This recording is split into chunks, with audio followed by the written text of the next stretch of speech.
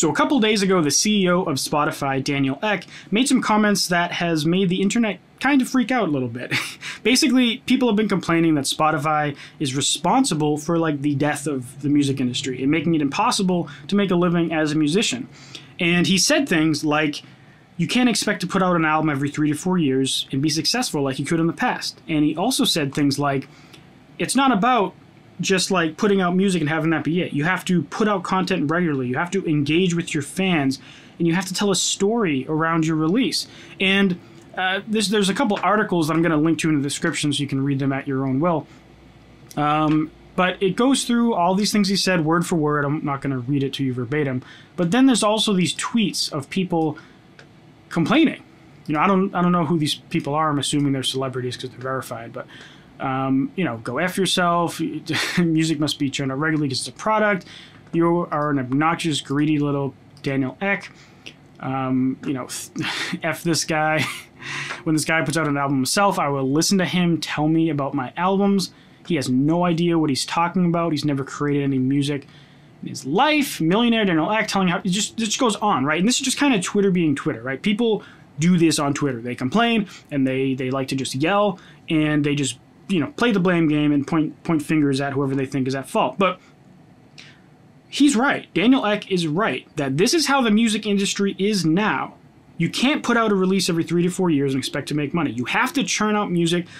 What I say is every 4 to 6 weeks, release a single, and every year, release an album. Like, that's a lot of music, but that's what I recommend, and that's what all these successful artists are doing nowadays, essentially, unless they're already established, and then they can do whatever the hell they want because they're already a name in the industry. And what I also tell people is that they should build a story around their release, and they should engage with their fans and post content on social media regularly. So where is the outrage from this? It sounds like to me all of these people complaining are the people from that benefited from the previous music industry and are having trouble in the modern day music industry. And maybe that's why I don't know who any of them are, not making any statements about them, because I do understand their outrage. But, you know, anyways, I want to dive into this a little bit more. So I want to show you some financial numbers that might sound boring, but, you know, before you go to the comments and disagree with me and say mean things, I want to show you the numbers that kind of justify why Spotify can't just pay people more. Because that's what a lot of people say.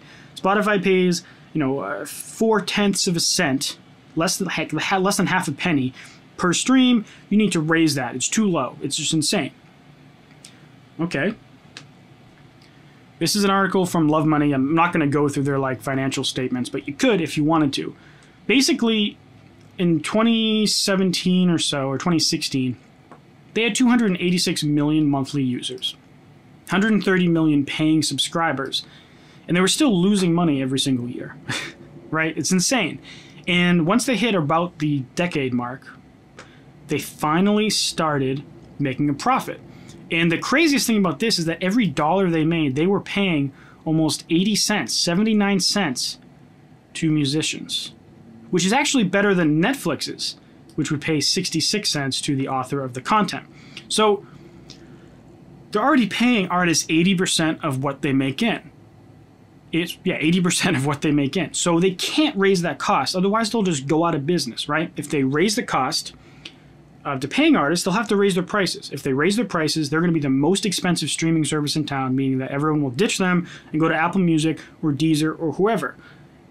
And it's not like all of them are going to raise their prices at the same time, most likely. There's always going to be some companies that say, we're going to be the cheap company, and we're going to, you know, make things as low as they could be. And Spotify is not even the cheapest paying company. Actually, it seems like YouTube Music is actually the cheapest paying company. And in fact, I was actually wrong. So this is an article by Soundcharts. I'll link it below. I don't see the actual date here, but this is the payouts for all these different streaming services. Amazon apparently pays the most, which I don't know if that's actually accurate. So, like, for example, I usually say Spotify pays between 0.4 and 0.7 of a cent. So this is actually a little lower than expected, but in general, this should be roughly right. Like Rhapsody and Napster, one of the highest. Tidal's one of the highest. YouTube Red is apparently one of the highest, but that's not like the same as YouTube official content or YouTube Content ID, which is all the way down here. And then you also have Pandora all the way down here.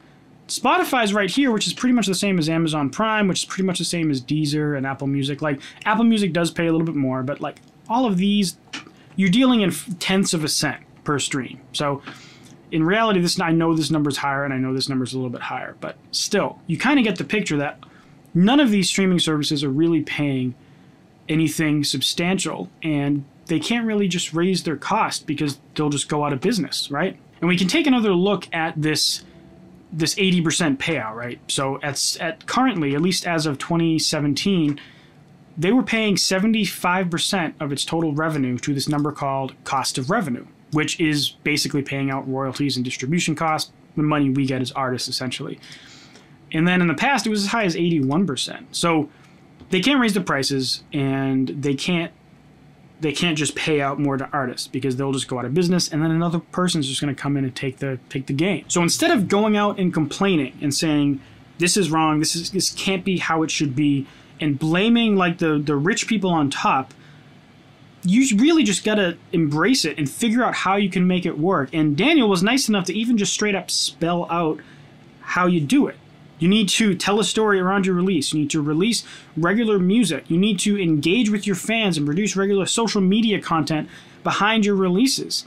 And you don't have to just rely on streaming. You can still sell digital versions of your songs. You can still sell physical products, but the industry is moving towards streaming, and I don't think that's a bad thing. In my case, Spotify pays me the most out of every single thing for my distribution service. I use DistroKid. Spotify is the biggest percentage of that by far. Now, I do predominantly promote my music on Spotify, but they promote it with their algorithms, and they bring in way more fans than I could ever really possibly generate myself, and it's just a lot easier ask, right? If I want someone to check out music, I just say, look me up on Spotify. I don't have to say, well, give me $8 and here's my album. I don't have to say, go to my website and download this file. It's just like, go check it out on Spotify, go check it out on Apple Music. So instead of complaining about all these things, embrace all the positives of streaming and Spotify, I guess, and take advantage of it.